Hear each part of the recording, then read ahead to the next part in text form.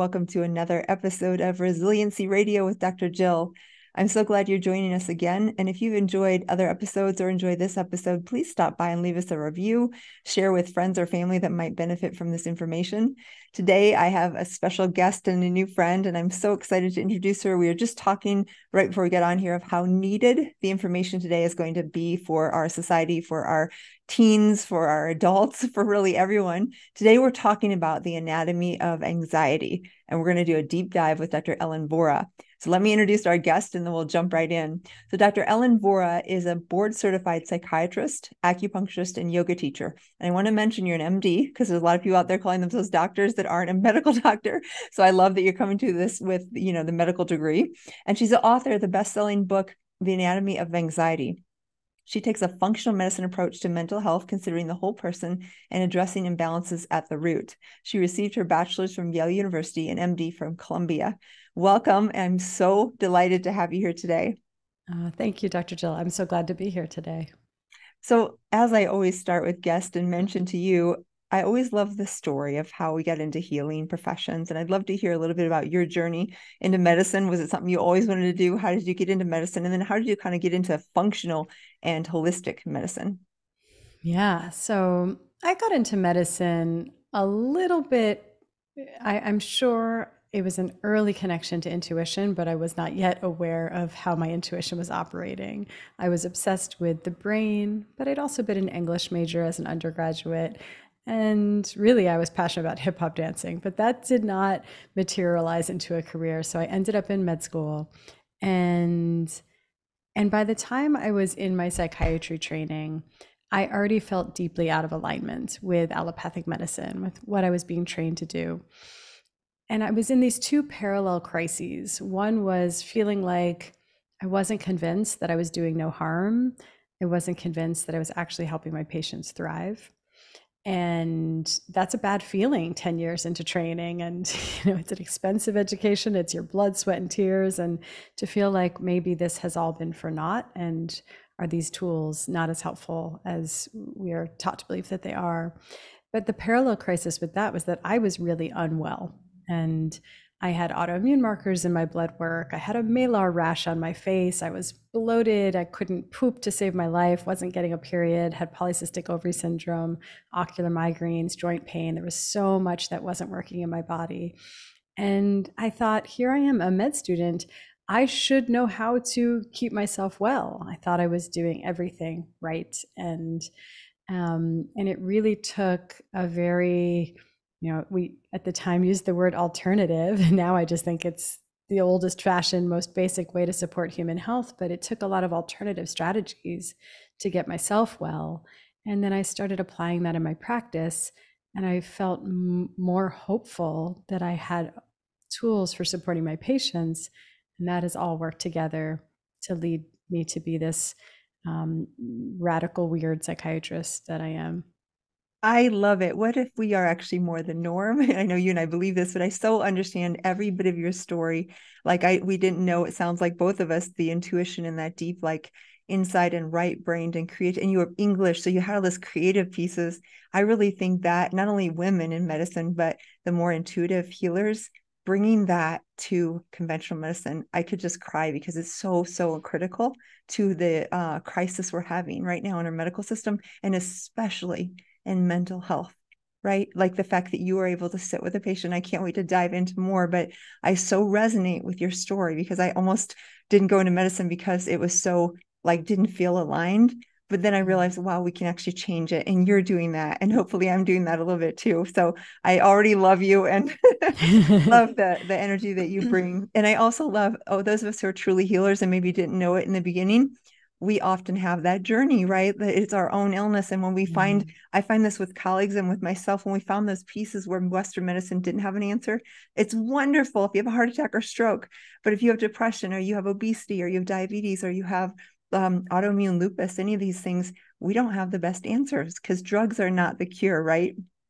This is right. And I mean, it's just I share that appreciation of the heroics of Western medicine can really rescue you out of a bad situation, and so much gratitude to that.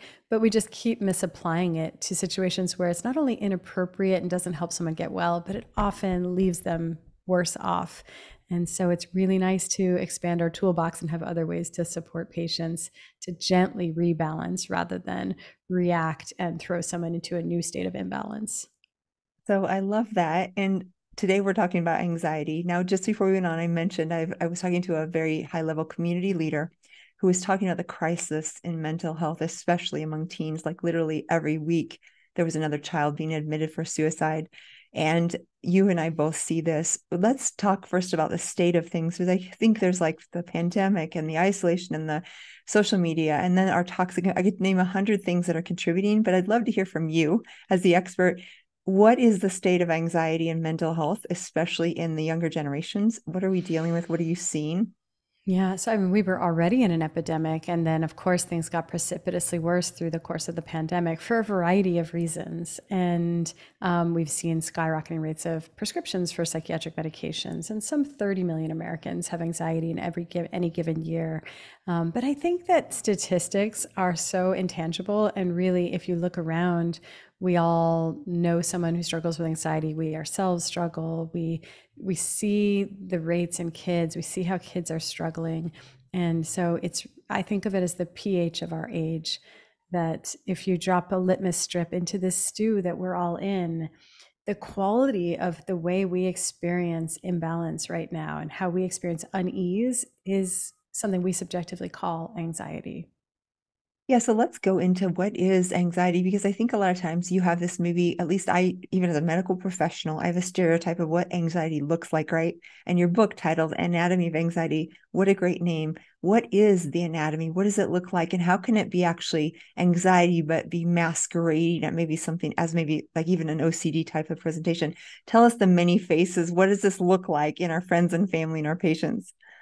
I think it can really present with such a diversity of symptoms. And one person has what we would call generalized anxiety disorder. They're chronically worrying and tense and have difficulty relaxing and letting go. Whereas somebody else might have social anxiety, or someone might have obsessive compulsive disorder. There's so many different manifestations. Panic disorder is very common. You can have agoraphobic traits to that. But I've really moved away from my training, where as a psychiatrist, we're taught to use the DSM, the Diagnostic Statistical Manual, and it's our Bible. But I've come to observe that that doesn't steer management in a meaningful way for me. And that's really the central thesis of my book, is that what did feel like a meaningful classification system was to divide anxiety into two types. And they're what I call true anxiety and false anxiety. And I want to be really clear, false anxiety doesn't mean that the suffering is any less real. It speaks to the underlying root cause.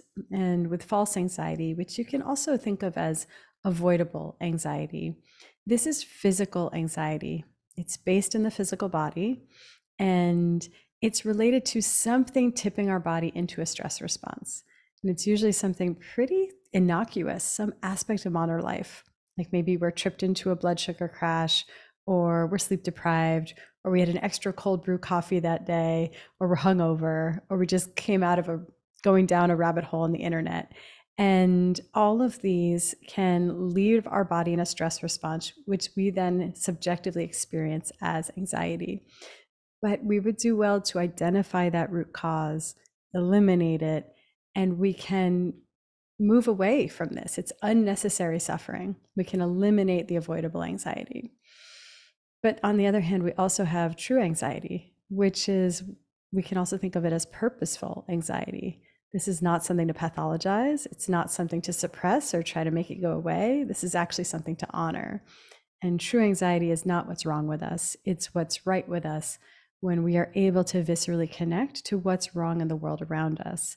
And that can pertain to our personal lives, our immediate surroundings, our communities, the world at large. We're in a moment right now where people are having immense amounts of true anxiety, where you are aware that there's something out of alignment and you feel that you have a role in the ecosystem in addressing that.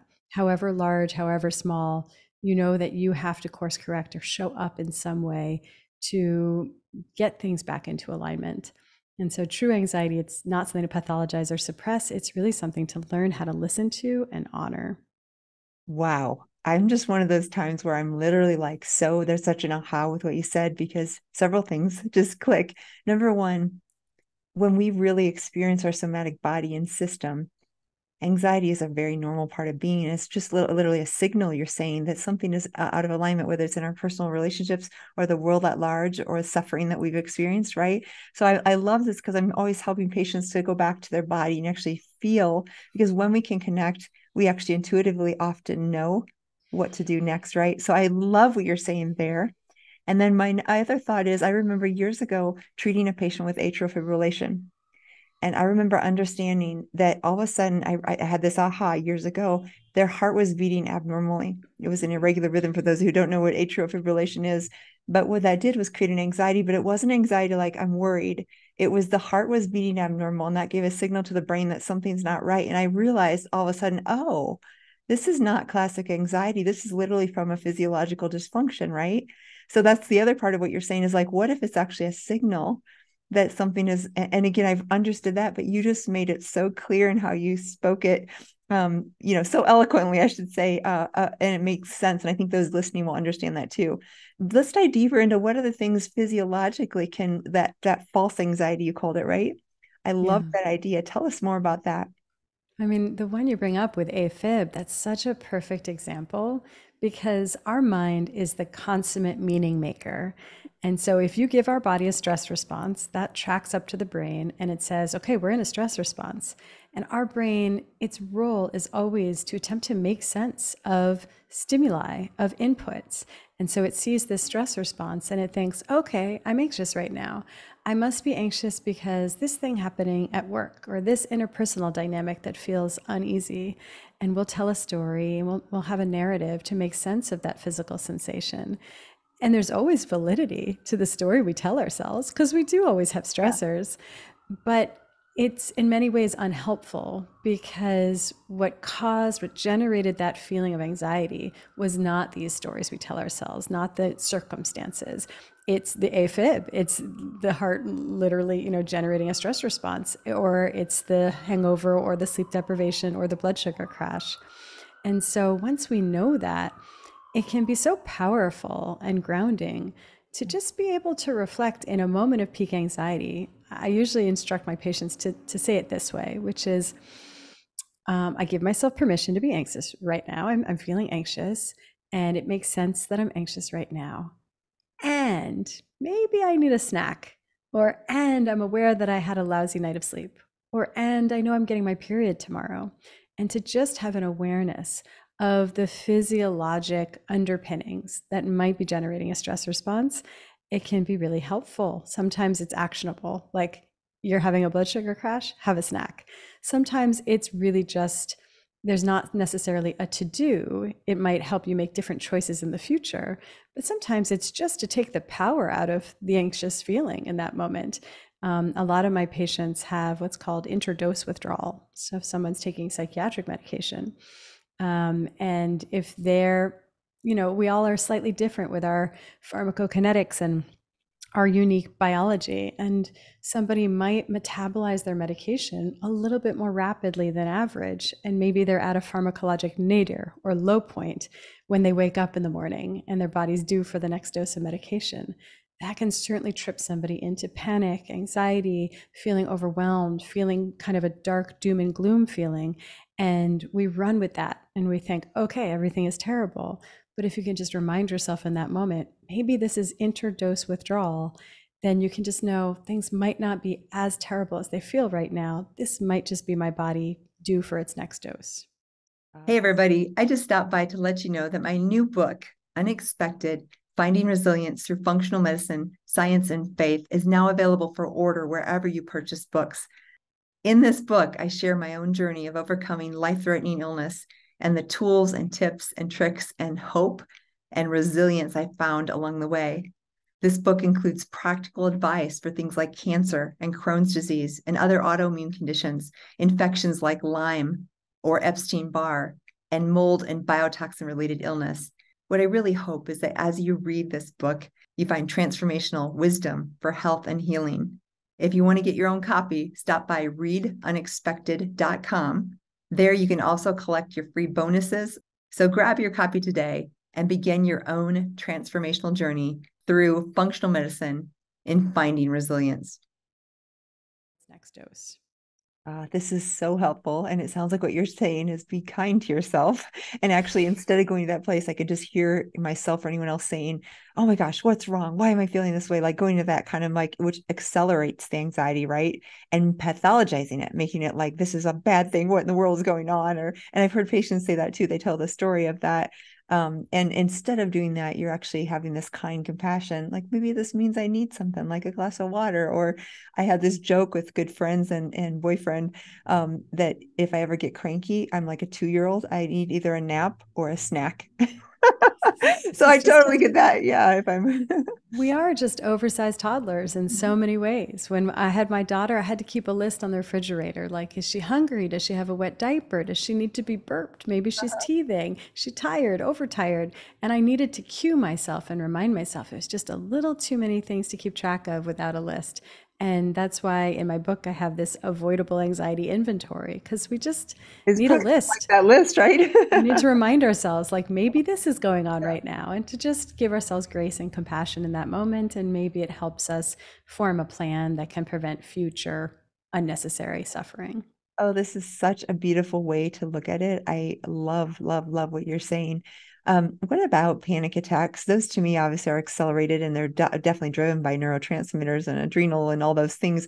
Give us a little bit of anatomy of a panic attack. And I feel like that's another level for people experiencing that where they might not be able to as easily talk themselves through it. What would you do or tell a patient with chronic, maybe severe panic attacks? Yeah. So whenever I'm working with someone who experiences panic, they always want to know, what do I do once I'm panicking? And I like to say I'm below average at supporting someone once they're past the point of no return. Like, there isn't a whole lot we can do at that point. Some people splash cold water on their face or go outside and move in the fresh air. Some of my patients will do a sensory practice that really grounds you in the present moment. Like, you name 5 things you can see, then you do a 4-7-8 breath. Then you name 4 things that you can feel, and then you do a 4-7-8 breath. And then you name things that you can smell or taste or touch, and all of this. And it's helpful. But I'm so much more interested in preventing a panic attack from happening in the first place. I'm like a little bit uninterested in what do you do once it's happened, because it's kind of like it goes up and it resolves. And it's kind of one of these, that's how it's going to behave almost no matter what you do. And that can be helpful to know if you experience panic. You're not trapped, you're not stuck, you're not going crazy. This is going to crest and then it's going to resolve on its own pretty much no matter what you do. So the more you can actually not be in resistance to it and you can kind of allow it, that's really helpful, because resistance does tend to pour oil on the flames of panic, whereas allowing and softening in the face of it does tend to change our suffering around it. But I'm always interested in preventing panic, and I think it's actually quite physiologic. There's, of course, always psychospiritual and emotional, mental underpinnings, but the physical stuff is where I think we can move the needle the most, and it's preventing big peak stress responses.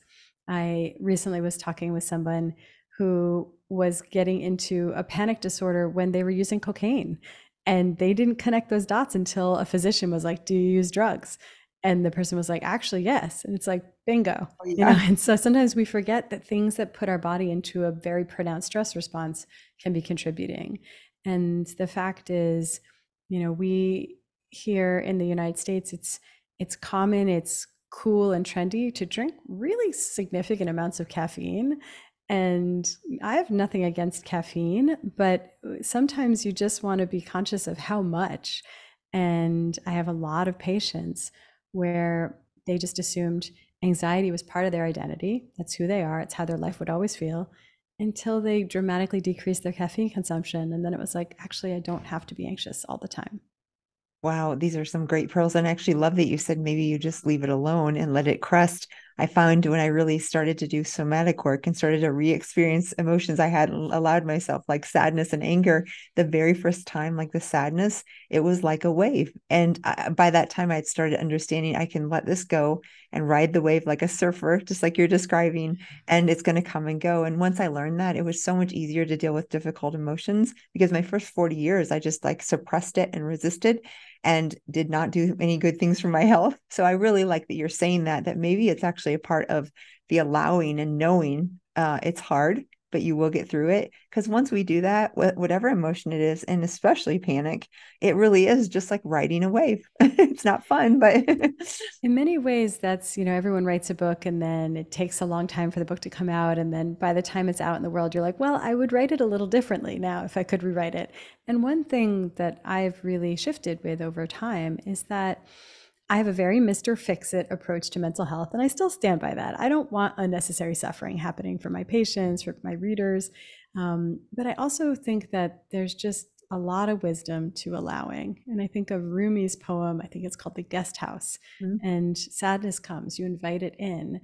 And the other day I was walking down the street, and right now we're recording this, it's October, I live in New York City. It's that time of year for me where I start to get a little bit seasonal affective.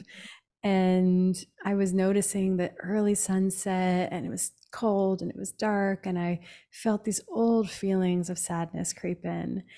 And I knew to identify this as related to the seasons. And in the past, I've always had taken such a Mr. Fix-It approach to that. I've thought, well, what's the right vitamin D amount and fish oil and bright light therapy, and let me get some sunshine.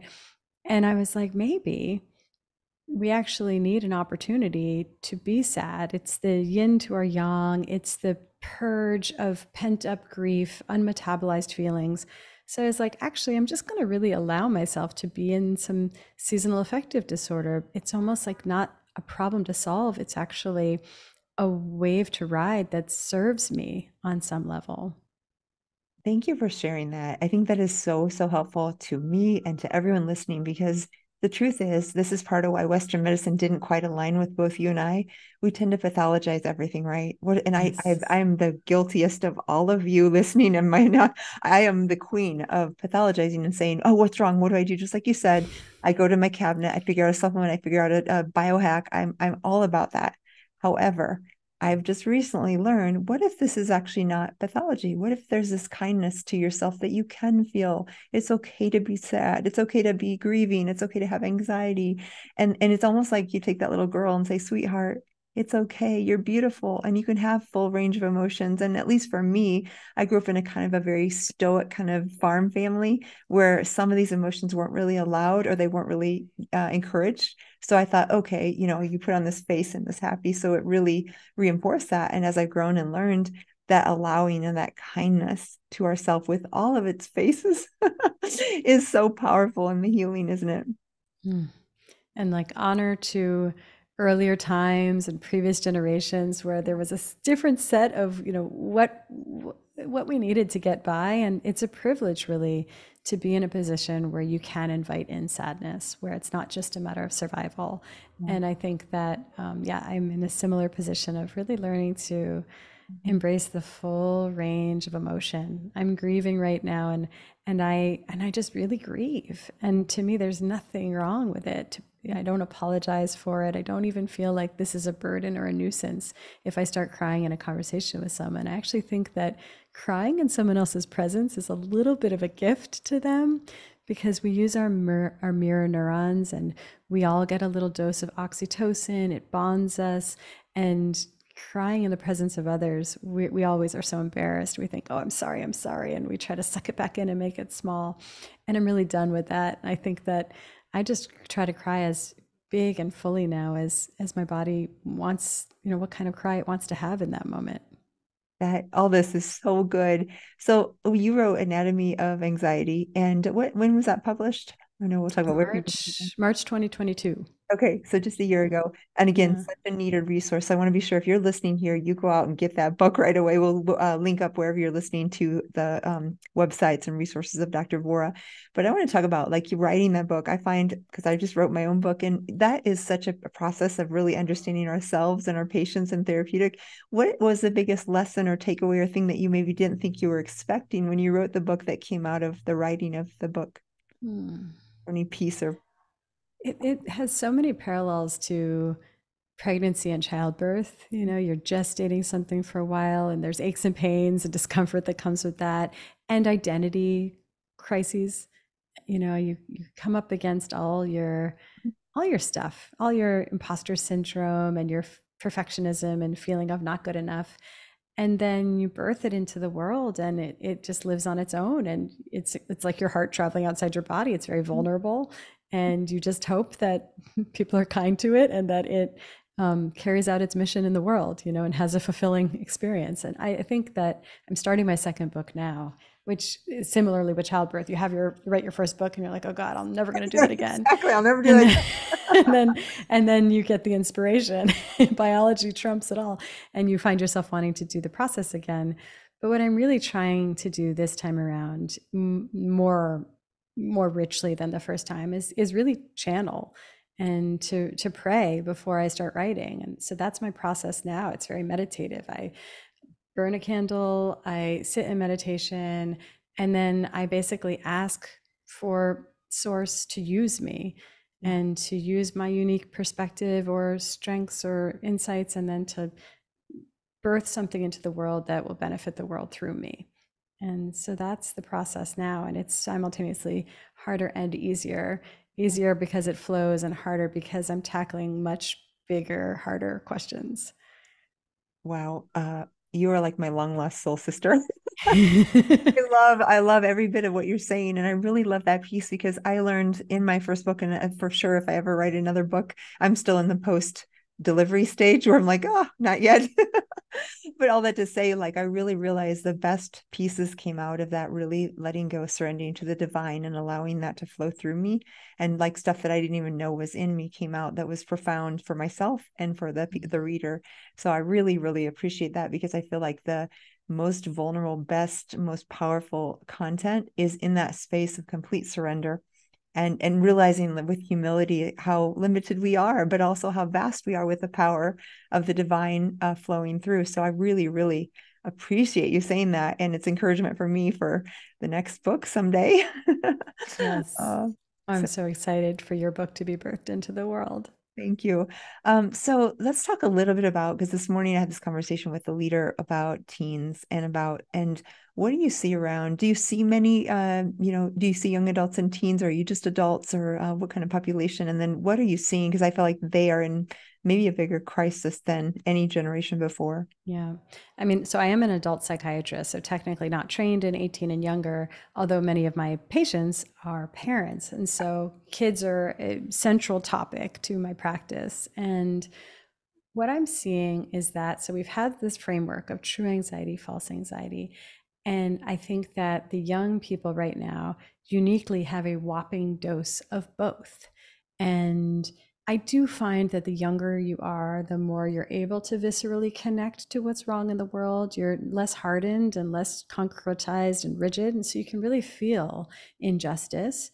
You can feel it on a visceral level. So they're carrying that. And they were born into this world with 9/11, with climate change, with the pandemic, with social media, which is an enormous one. And so they're aware of what's wrong. I think that the underappreciated aspect of what it means to be young right now, and the part that I feel like is more actionable and we can do something about, is the whopping dose of false anxiety that they carry. I think that they gestated in an inflammatory environment. Even just, I was born in 1980, so I gestated just at the end of a world that wasn't yet using high fructose corn syrup in everything, wasn't yet spraying Roundup on everything. We just weren't yet engineering foods to be hyper palatable. I think things have gotten really deranged in the last 40 some years. And so these kids gestated in a womb that is endocrine disruptive and inflammatory and lacking in microbial diversity. And so all of this, I think, impacts their physical health. And then foods are engineered to be hyperpalatable, which messes with your brain chemistry, but also messes with how your body is depositing fat. And that then is triggering, especially for young females. I think that they're drinking coffee in a way that kids didn't used to drink coffee. But the big, big, big factor that trumps everything else is screens and social media. And it's just so, it's such a problem because it's so addictive and so necessary Mhm. and so poisonous to the young brain on a number of different levels. And if we just looked at a very biologic aspect of this, the blue light in the evening suppresses melatonin and disrupts circadian rhythm. And so that itself disrupts hormone production. And so even it's altering puberty, it's altering brain development and compromising sleep quality, which itself compromises brain development and the ability to have a good, stable mood the next day, to have good, clear attention and cognitive function the next day. So all of this is big. And then there's all the compare and despair and relational aggression and FOMO that happens with social media. There's one other factor, and this one is the most controversial and the most sensitive to talk about. But I say this because this will pertain to this will be a truth for some people, and I think they deserve to know this, which is that I'm a psychiatrist. I prescribe psychiatric medication. I know it can be helpful. I know it can be life-saving. So I say this with nuance and with balance. I also know that people experience adverse effects, side effects. They experience withdrawal when they miss a dose, when they go off of it, when they change medications or change doses. And all of this is a silent epidemic, and it impacts young people so starkly. And so I think that we have made people more mentally fragile with all of the psychiatric medication prescribing. And that's also a really big problem, and there's no easy path out. Once again, you have said that so eloquently. I just want to pause and like take it in, because what a beautiful way to say that. Just use, I mean, we need to use caution. And you and I, as medical doctors, should be the leaders in talking clearly about not only the benefits, but the risk, which is what we're talking about now. I think that's very, very valid. I see the same thing. And I see the withdrawal symptoms in between doses and all of that you're discussing. And it's very real. What's really sad is, I think, whether it's a pharmaceutical or even not all doctors, but some doctors maybe not giving full disclosure, what ends up is a patient themselves feels like there's something wrong with them, that they're not responding, or that they're having these ebbs and flows. And I want to take that off of the patient and say, we need to have discussions about this with your doctor. And you and I here just bringing to light that there could be a piece of the puzzle that involves your actual medications, right? Exactly. And I think that that stands repeating that people do attribute all these things to themselves. They'll call something relapse when in fact it's withdrawal. They'll just say, this is just hard, when in fact that's intradose withdrawal or that's a side effect. And I think people just don't know to attribute things to effects of medication, like a child who's on stimulants and has a come down at the end of the day and is irritable. And a family might come to me and say, like, this is a problem, and why do they have such bad behavior, and they're a problem, and what's the right medicine to treat that? And we fail to look at the root cause, that this is actually a really obvious effect of a medication they're taking during the day. And there are things we can do to mitigate it, but we need to start with a recognition of what's happening here. Yeah. And on this note, I'm going to bring up something may not be controversial, but benzodiazepines, obviously one of the common ones that as physicians we're taught to use to treat anxiety. But as you and I know, there's definitely withdrawal issues, and there's definitely addictive issues. Tell us a little bit about your stance. And again, we both know there's appropriate uses for these things. I'm not demonizing them, but I would love to hear what you think about benzodiazepines, the good and the bad, and the cautions. Oh my God, the bad and the bad. I think Yeah, that I have a less nuanced view on benzos. I agree. I mean, I think that you can convince me they're helpful in seizures, and you can convince me that as an absolute one-off rescue from a panic attack, there's a role. But the tricky thing about benzos is that they are habit forming, not for everyone. It's a little bit unpredictable, but I've over the years had so many patients wash up to shore in my practice and say, I went to see my primary care doctor. I was put on an SSRI. I was still anxious. I was having panic attacks. So they gave me Xanax or they gave me Klonopin, and just doing what I was told to do by my doctor, being a good law abiding citizen, I started taking this when I was anxious, and now they are addicted. And to me, the harrowing process of getting off of a benzodiazepine is so brutal for Yeah. some Yeah. people. It's so damning that I don't actually ever think that it's doing no harm to start someone down that path. And so I have not started someone on a benzo in so many years, and even just the one time I did, I felt a little bit like bullied into it. It's not my truth, and I think that also I have so much sympathy for primary care doctors who hand these out sometimes like candy, but they have what, 8 minutes, maybe 15 minutes with a patient. Someone's crying, someone's not well in their life, and you need to be able to solve the problem and send someone off feeling like a happy camper in no time. And that person needs to be heard and witnessed, and their false anxiety needs to be adjudicated. And there's just so much that we need to do to actually support healing in that moment.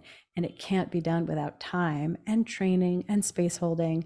And so they end up on Xanax. And I really think that for the people that are listening that are okay in their relationship to benzos, consider yourselves the lucky ones, and no need for my words. I don't want this to be a hex and to make you think that it's worse than it is. But I just want to send so much sympathy to anyone who feels stuck on it, who's struggling with the withdrawal process, who feels a little bit, a little really let down by the healthcare system that they trusted, and then they found themselves on a situation that's making things worse. And that's the last thing on benzos I'll add, is that it exacerbates the exact problem we use to treat it for. So if we're using it to treat anxiety, rushing the brain with the neurotransmitter GABA, the brain, in an attempt to restore homeostasis, pulls the GABA receptors. And this is part of why we develop tolerance and dependence, is that then when we're not on the benzo anymore, you can't feel calm at a regular level of GABA in the brain, because it's almost as though your brain can't hear the GABA because you don't have the receptors anymore. So we've then exacerbated the anxiety and the panic by attempting to treat it. Wow. Once again, so eloquent, and I couldn't agree more. I'm really glad you were very honest about it, because I think it's a really, really big issue. And patients very much are unaware of the severity of what could happen. Because, like you said, they go, and like you said, compassion to the primary doctor who's doing this, because they're trying to do the best they can. But even as physicians, you and I both know we are not trained on the severity of the side effects and the withdrawal, are we? Right? No, I mean, benzos are the one exception where, at least, I mean, partly because maybe it's off label and they're cheap and generic, but we're at least told these are not safe for long-term use. But we're not really properly told, therefore, you kind of can't really ever start someone on it, because they Correct. create the need for themselves. Yeah. And it's really hard to get off once you're hooked. Thank you for that. And again, I know our listeners are appreciating every bit of wisdom you're sharing. I want to end with a question that you may have already said something that fits this, so you feel free to repeat. But what is the one thing that you wish everyone knew about anxiety?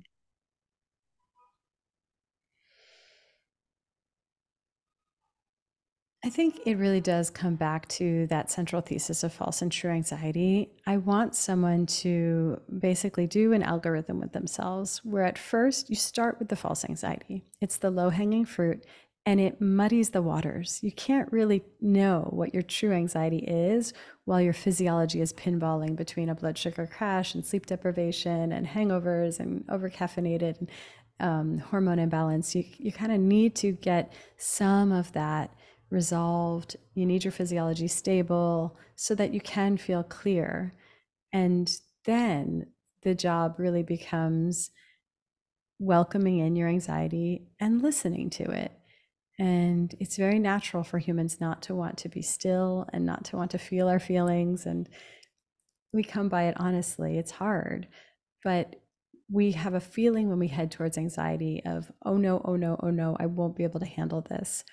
And if we actually soften into it and allow it, it's not there to hurt us. It's actually there with a loving message to help us get back into alignment. Once again, beautifully said. I have a sign in my living room that says "Be still," and it's just that reminder because I'm someone who moves a lot and does not like to be still. And when after 40, when I started somatically experiencing my emotions, I realized, oh, the reason for that was because I didn't want to feel. So I think this like kindness to ourselves, because when you first, if you're out there listening, you're a type A and you're driven and you're busy all the time, there's probably a piece of you that doesn't like to be still because of what we're talking about, because some of the stuff percolates up. And I just, like you said, I want to echo Dr. Ellen and be kind to yourself and take that time in the quiet and let yourself feel the wave and the tsunami of these emotions. Dr. Ellen, this was so full of wisdom and pearls. I'm super excited to get a copy of your book myself, but where can everybody else find your book and your website? Yeah, so my book is wherever books are sold, and it's called The Anatomy of Anxiety. And my website's ellenvora.com. And I'm also very active on Instagram. I'm at ellenvoramd. Fantastic. Thank you again for your time today. Thank you, Dr. Jill. I've loved this conversation.